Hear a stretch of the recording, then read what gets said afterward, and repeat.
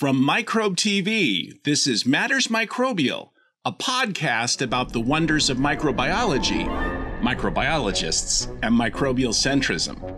This episode was recorded on February 8th, 2024.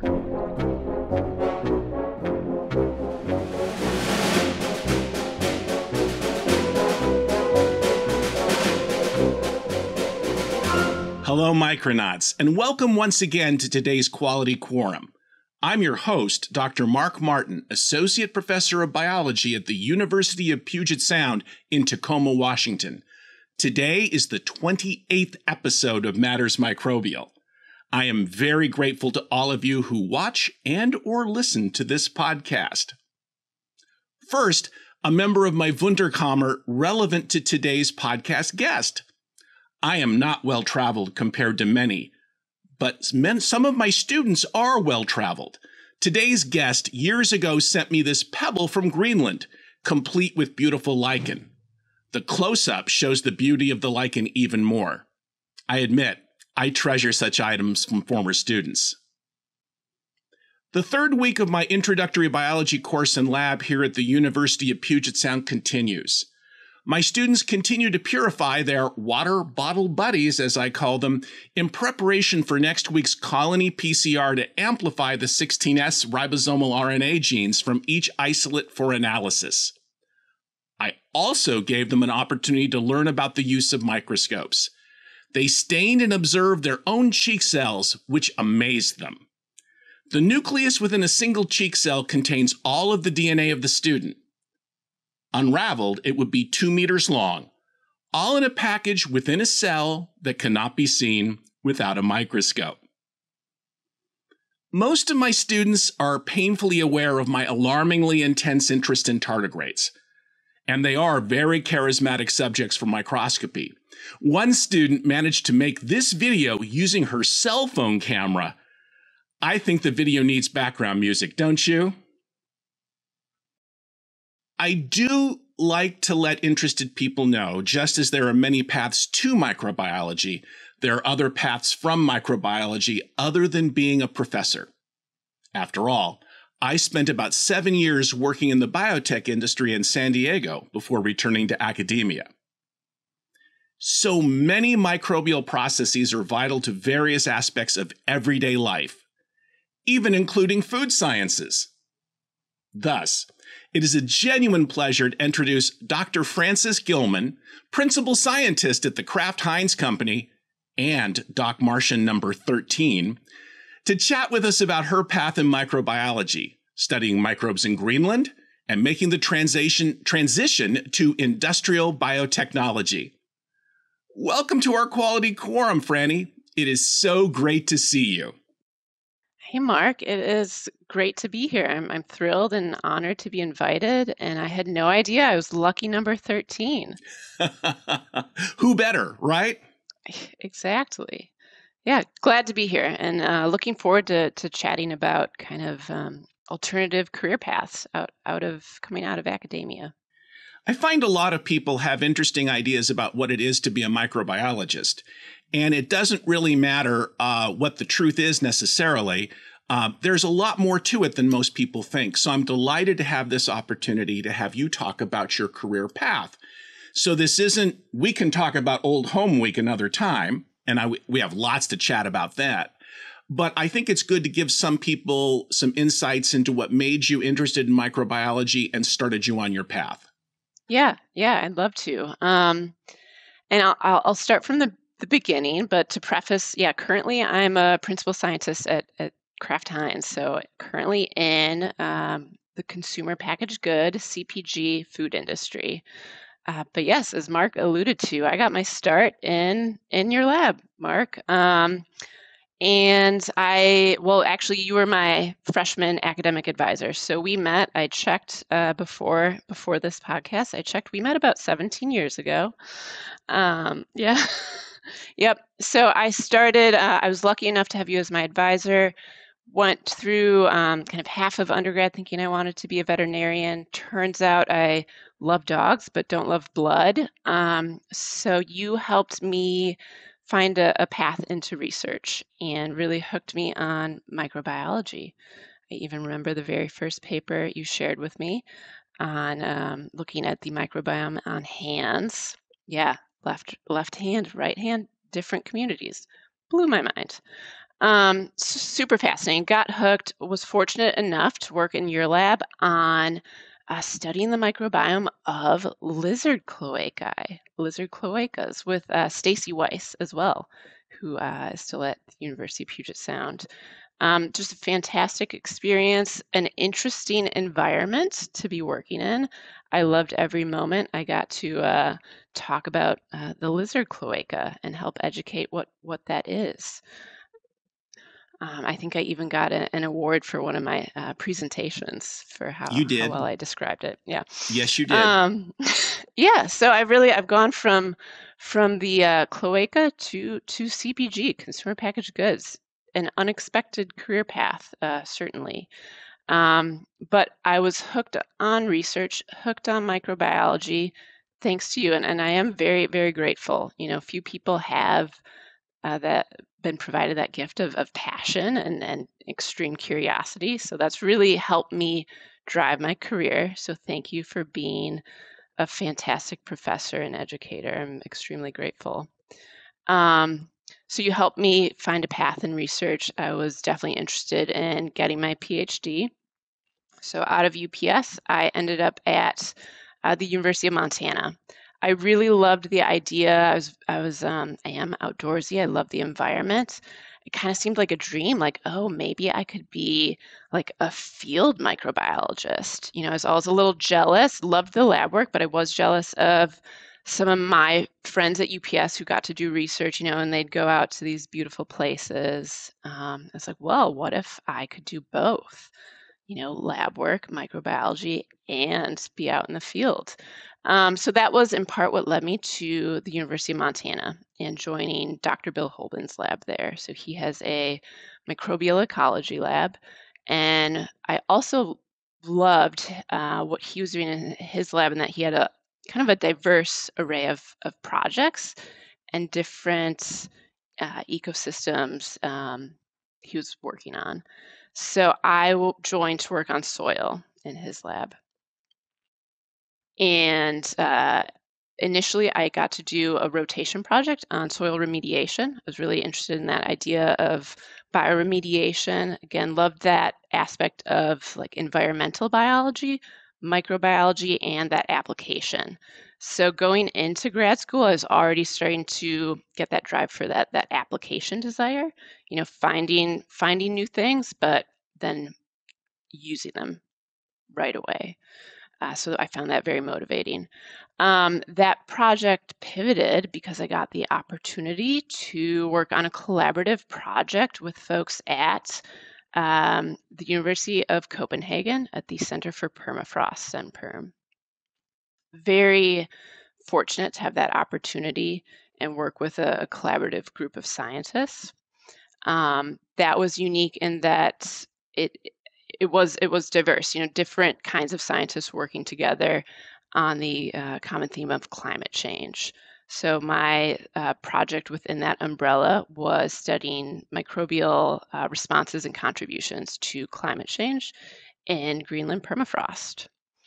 Yeah, so I got to work with geologists, hydrologists, microbiologists, and I really found that motivating as well. I really liked that kind of ecosystem of different perspectives and working on a team like that. And of course, absolutely amazing to be able to go to Greenland. Not many people have that opportunity. So I went in 2013, and that year I was on Disco Island at the Arctic Station there. It's a field station.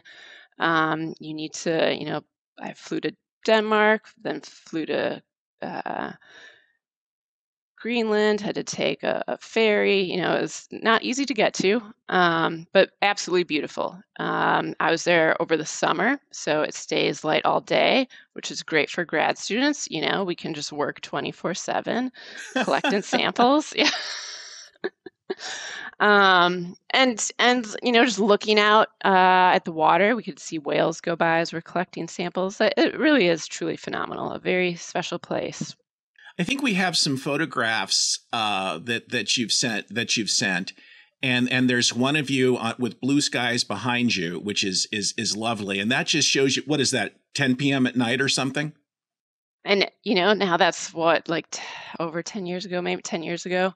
So I don't remember the time exactly, but yeah, that is at one of our field locations. In that photo, you can see the water. You may be able to see some of the actual like field site set up. So we're collecting soil samples on either side of a snow fence. So that allowed to see, how snow accumulation may impact the microbial ecosystem in the permafrost.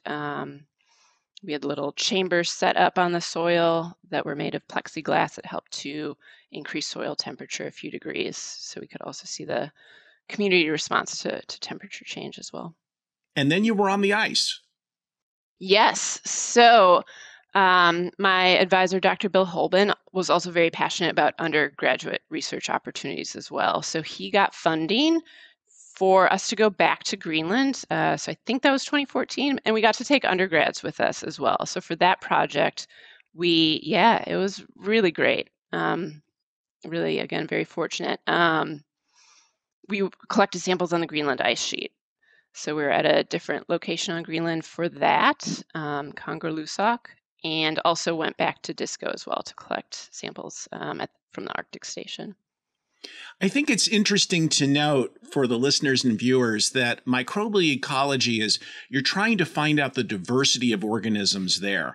I'm not even going to address some of the challenges in assigning taxa. I won't even say genus and species because they're much looser than what we're used to with animals and plants.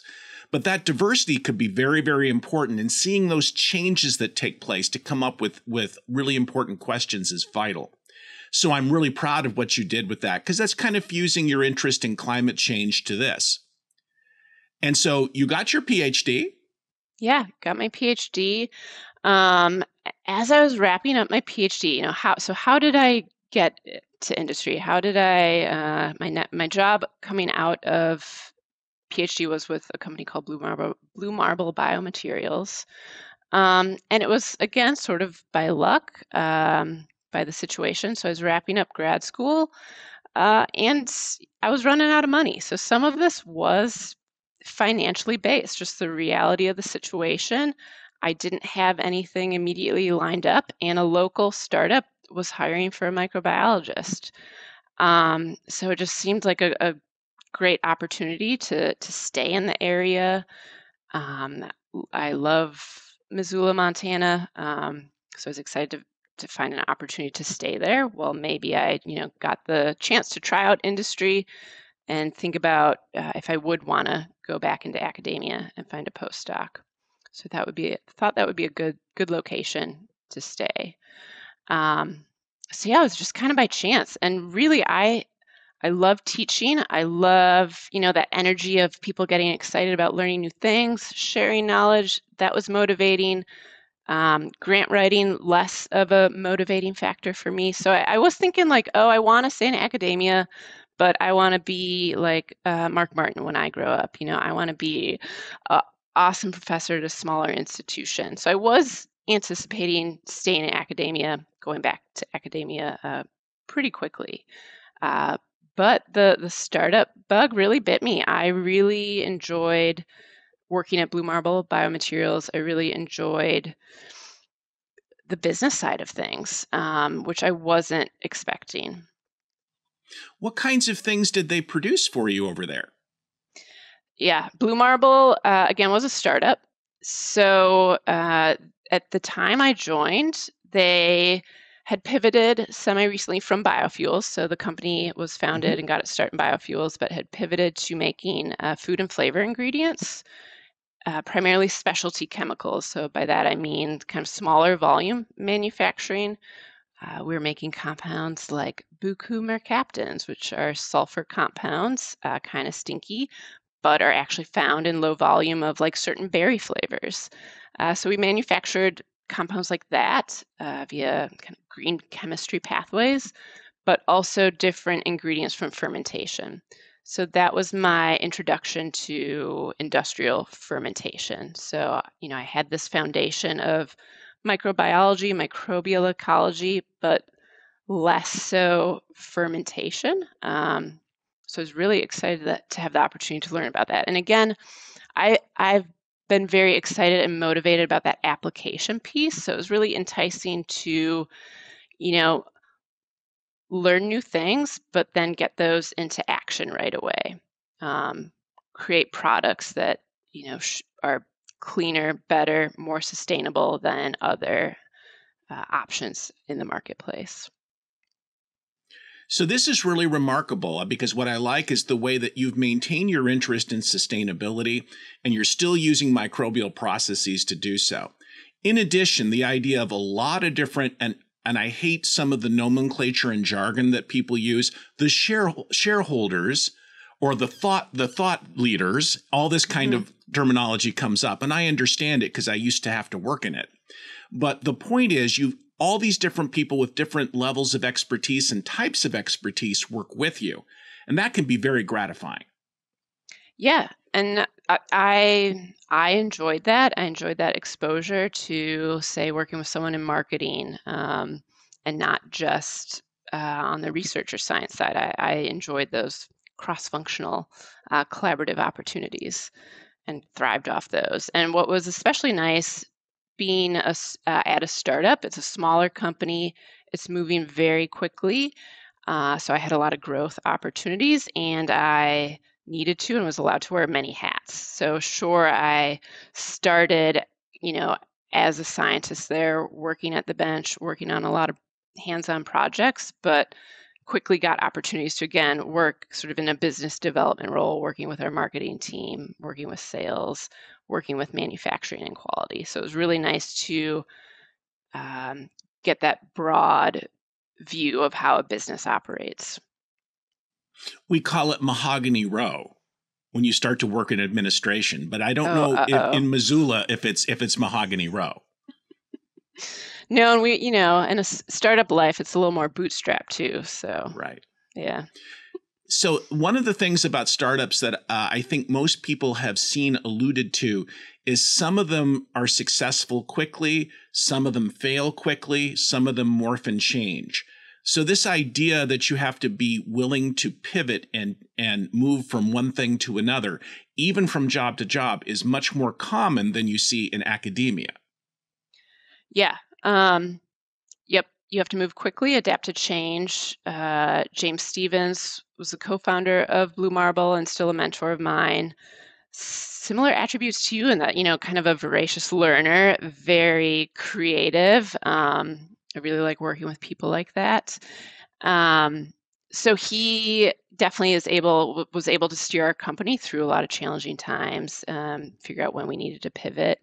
And so that was a learning curve, and sometimes, it is really hard to go through those ups and downs in a company. You get to know a lot of people very well. And to see some folks leave at certain times, that's tough. Really hard. What was great for Blue Marble, we were ultimately acquired. I got to help play a role in that acquisition process. So that was a successful end for the company, which was great to see. That did ultimately lead to me finding a new opportunity, a new company to work with. So coming out of Blue Marble, I did want to, my common theme in my career is sort of, again, you mentioned my interest in sustainability. I am very passionate in how microbiology can be used to enhance sustainability. And I've really focused on the food and agriculture industries.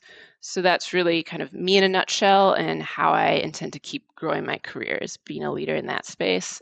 So coming out of Blue Marble, I was like, ooh, what do I do next? And I was doing less with soil. I was like, wouldn't it be cool to kind of get back to that, get back to my roots per se? So that's what led me to the agriculture industry. So Blue Marble was more so food, flavor, some cosmetics.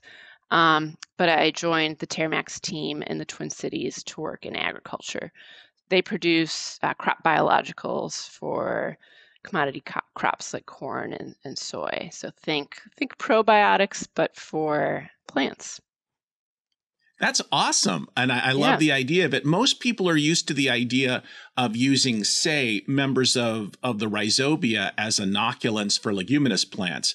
That is to form a root nodule that fixes nitrogen, reducing the reliance on fertilizers. exactly.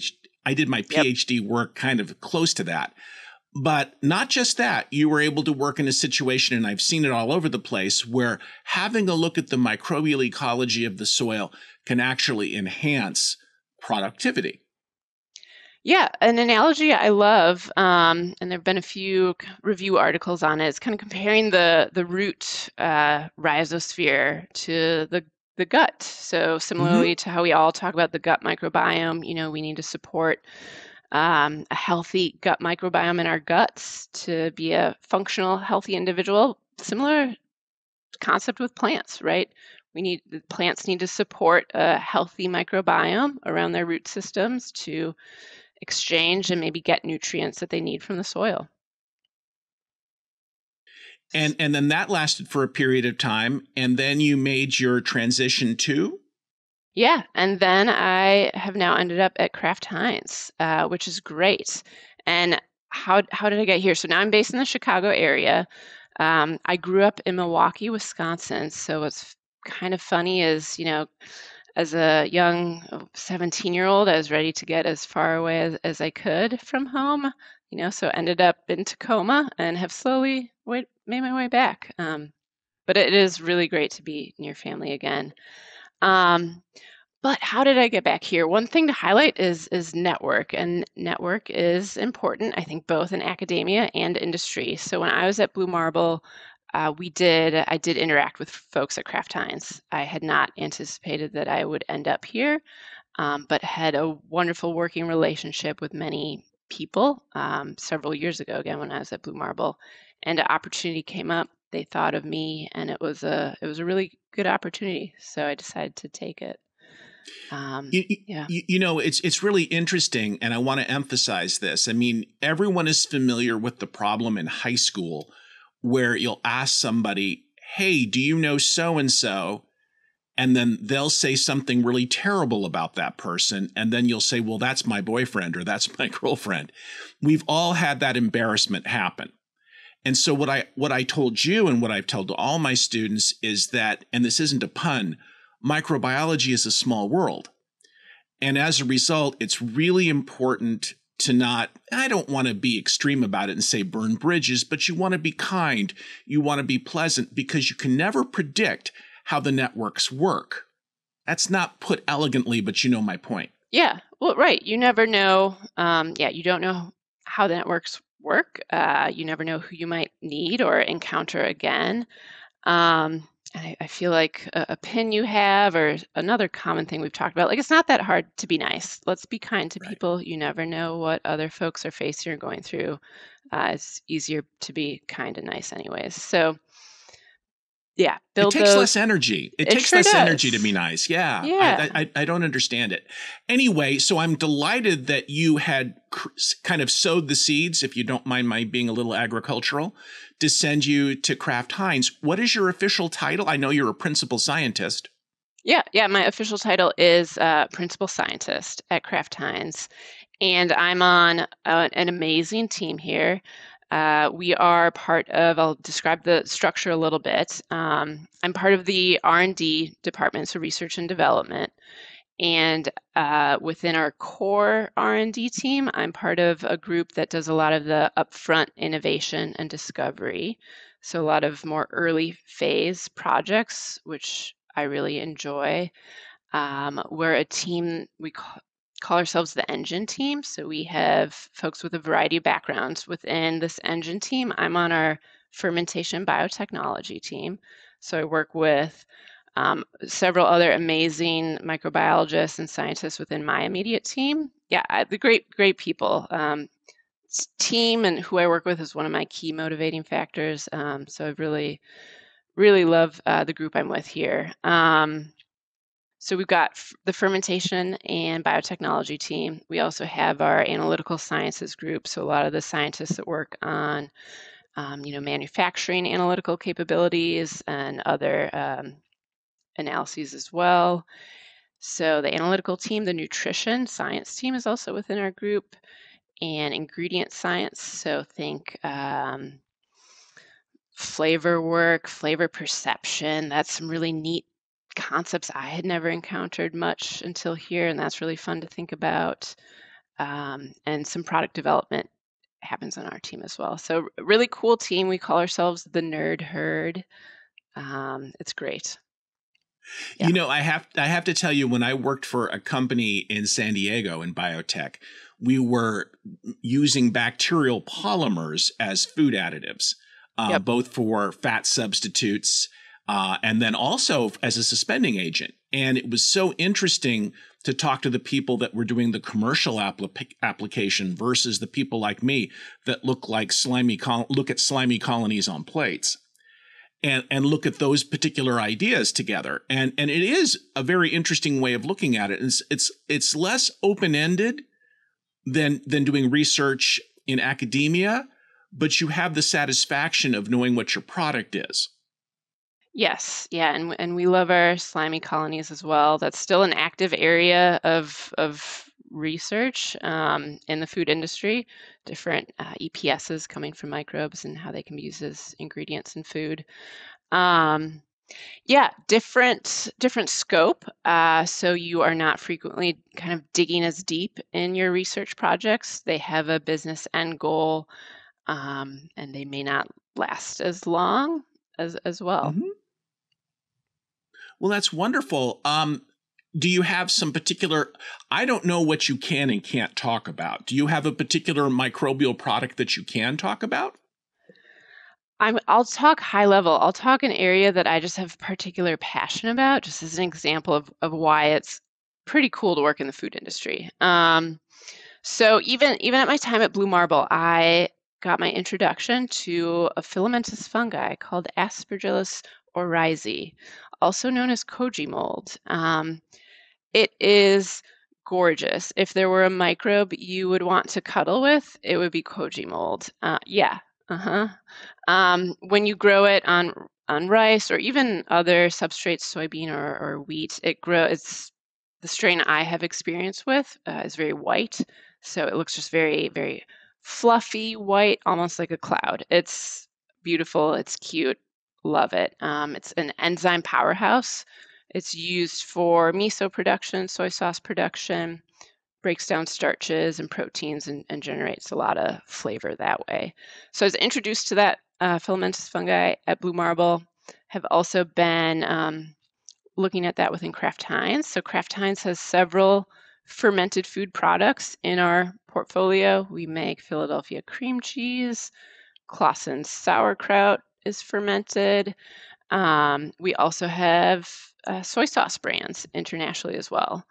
So yeah, I've had the opportunity to talk with teams in Indonesia and China working on soy sauce. And again, I just think that koji mold is fascinating. I think the process to make those fermented foods is amazing. The microbial ecology of it is neat to think about, but just even the manufacturing process, very cool. So what's great about Kraft-Heinz is they've been very supportive of continuous learning and providing opportunities to do that. So I was lucky to have an opportunity to go out to Indonesia and work with colleagues there to see soy sauce being made in real time.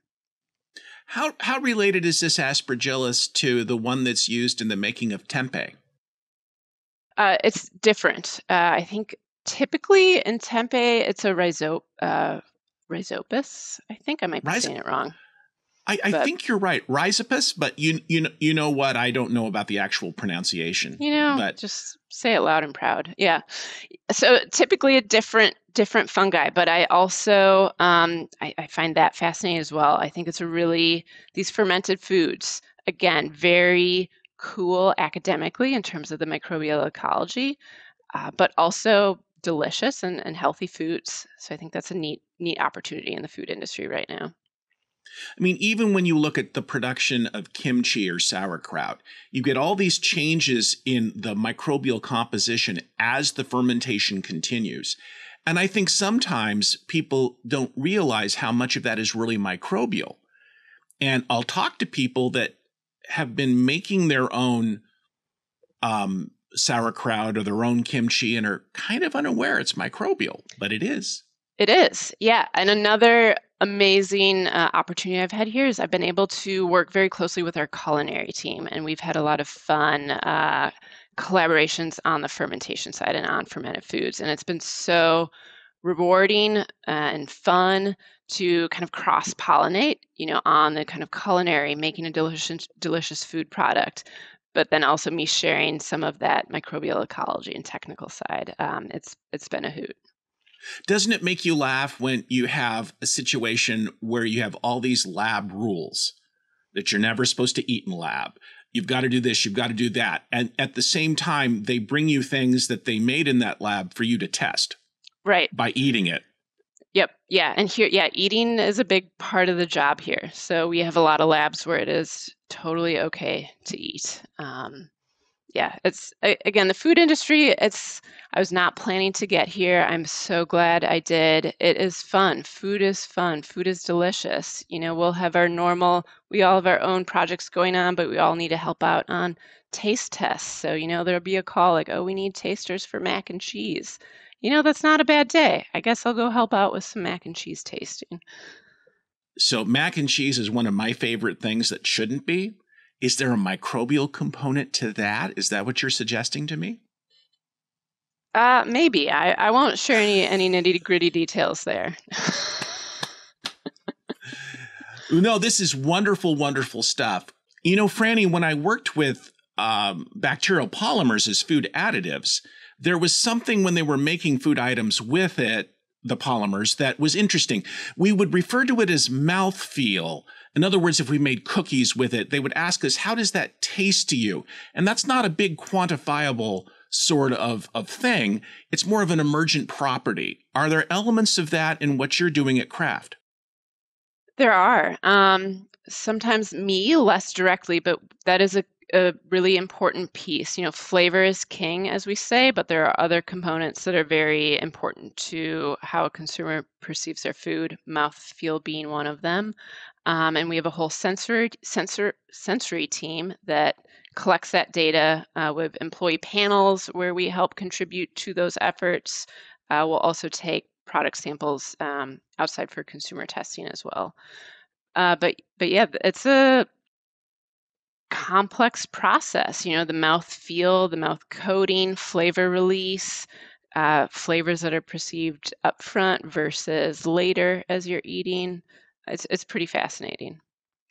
So the next question I'd like to ask you, Franny, is there any evidence of any of the work that you've been doing, what impacts it might have on the normal human microbiome in the gut? Great question. Gut health is very big in the food industry right now. So that's something certainly on our radar. With a company like Kraft-Heinz, we don't take high risks, so we are very careful. We make sure there's science to back up any claims we make or products we have on the market. Yeah. So you do need to be a little careful these days when you're going out to the grocery store, see things like probiotic or whatnot on the labels. But I think it is a cool space. So I am passionate about the gut health space. I do think there's a lot of opportunity to make good products backed by data, backed by science that do help people. I think that that's a really good way to look at it. A lot of times people look at industry without consideration for this, but I think everybody has noticed that this is something never far from your thoughts. So as long as you're involved, there's going to be that. Yeah. Yeah, it's interesting. I'm glad to kind of provide a glimpse behind the brand. I don't think, especially with a big company like Kraft-Heinz, you don't get to see the folks working on products. But I work with phenomenal people. I work with people that are very passionate about making good products, tasty products that are good for people and the planet. We really want to make a difference in a good way. And I'm excited about the opportunities for gut health. I'm excited about the opportunities fermented foods might have for gut health. I think more data needed there. You've had some great guests talk about that as well. So we keep tabs on that research. That's wonderful. One of the things that I hear a lot from people is, eat local, eat healthy, etc. And then when we look at, like, for example, my favorite thing, macaroni and cheese, these are the things that are the quintessential processed foods. So do you have some thoughts about how your work has impacted that concept? Yeah, another hot topic in the food industry right now. So that kind of highly processed food.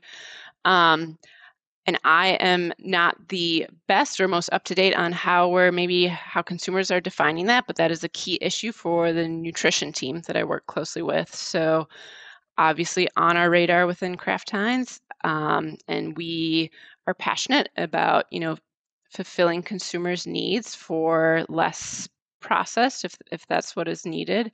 And again, I think that's where microbiology, fermentation, are those perhaps more natural processes that would be more well received from consumers. So can we produce more foods or food ingredients from fermentation? It's a long way from Crisco, isn't it? Long way.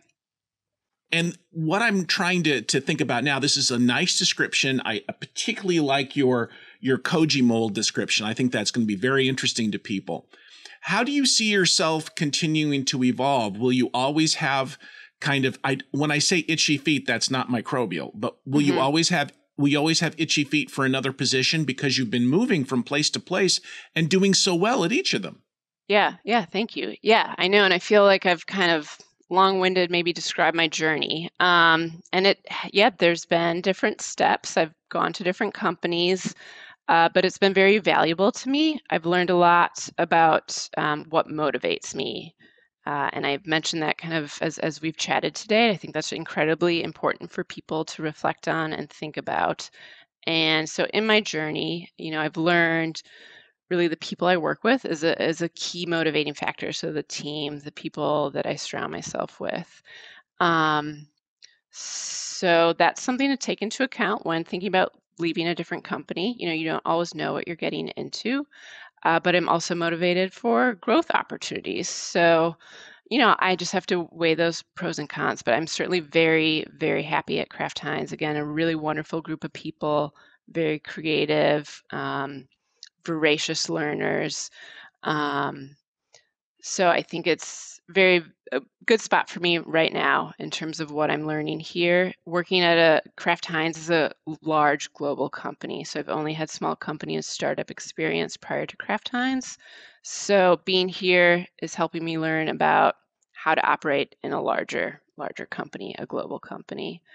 But I have big goals to make a direct impact. I want to help planet Earth. I want to create more sustainable solutions. If I feel like there are opportunities that I can do that elsewhere, maybe someday I'll find myself somewhere else. But it's great interesting that spot you have done that in your career. You have really never strayed very far from your interest in sustainability and, for lack of a better term, green science. Yeah. And I think you have a lot to be proud of. I'm very pleased to hear about this. May I ask you a question? Yeah, of course. So, if you had someone who was recently earning their PhD and they were in the microbial sciences, which I'm told I have to say instead of microbiology these days, and that's fine. What advice would you give them about considering a move into industry? Yeah, keep an open mind. Don't rule it out. I struggled coming out of PhD. We didn't talk career a ton maybe in grad school, and I should have done more of that. But I struggled with some of that guilt. Like I felt like, oh, you're not supposed to go into industry. I think overall, I feel like we've moved on from that or moving on from that. So don't have that guilt. And have an open mind to experiment. You can learn so much by trying something out. Again, I was not anticipating I wanted to be in business, found myself at Blue Marble, really loved it. So you can have a plan, but be willing to try things out. And there are folks that have gone into industry and gone back to academia. So there's no reason why you'll pigeonhole yourself. Yeah, you yourself have made that boomerang kind of approach. And I think that one of the things that you've said multiple times is the value of networking. And a lot of folks are uncomfortable with it, but the majority of time when I've been outside academia, that's how everything works, is via networking. And actually in academia, it's taking place too. It just isn't called that as much.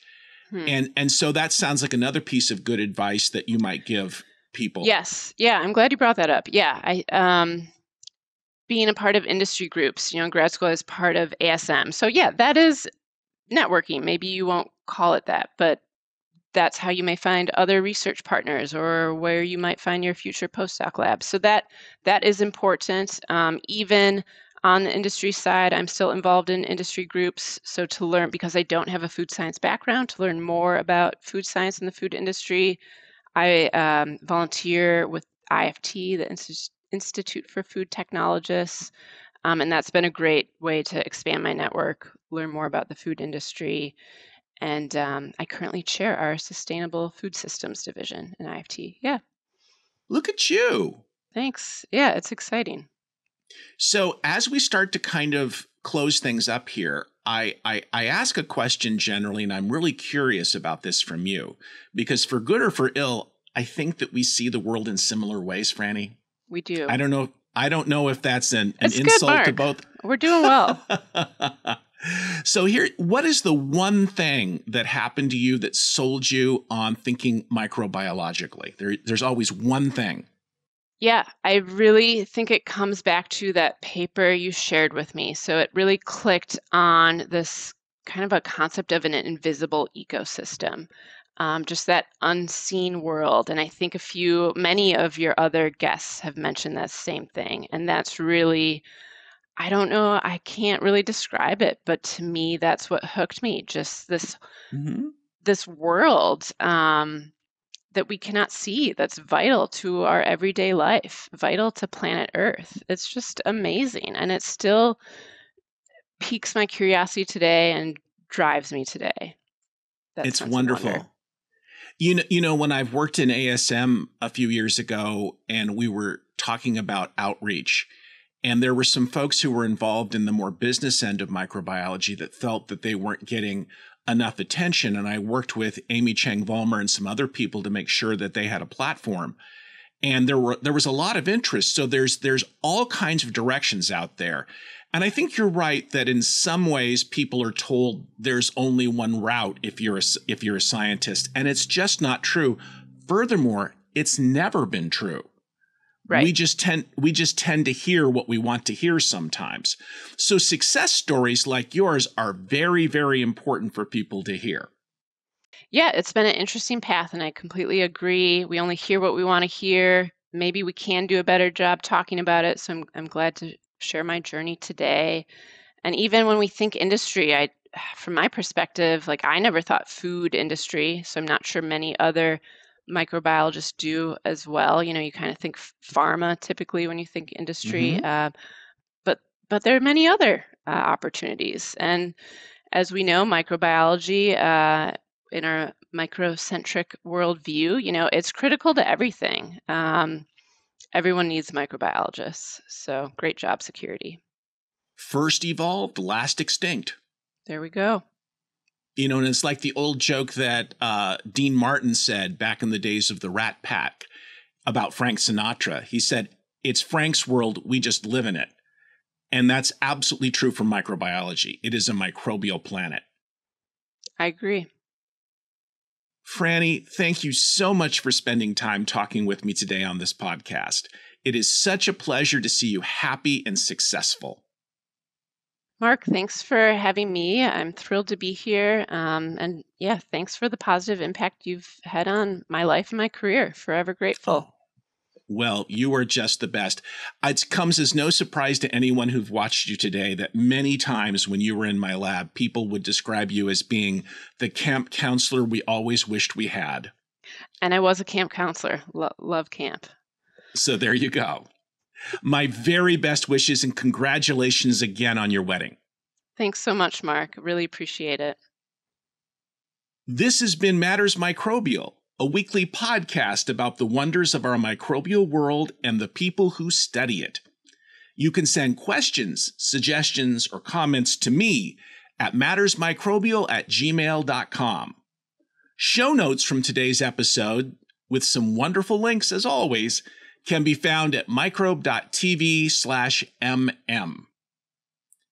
If you like our work, please consider supporting us at microbe.tv/contribute. I'm Doc Martin, and you can find me in the biology department of the University of Puget Sound in Tacoma, Washington. Dr. Francis Gilman, Franny, is a principal scientist at the Kraft-Heinz Corporation in Illinois. Many, many thanks to David Renata for superb editing, and Reber Clark, as always, for the wonderfully quirky music. I hope that you've enjoyed being part of our Quality Quorum today. See you next time on Matters Microbial.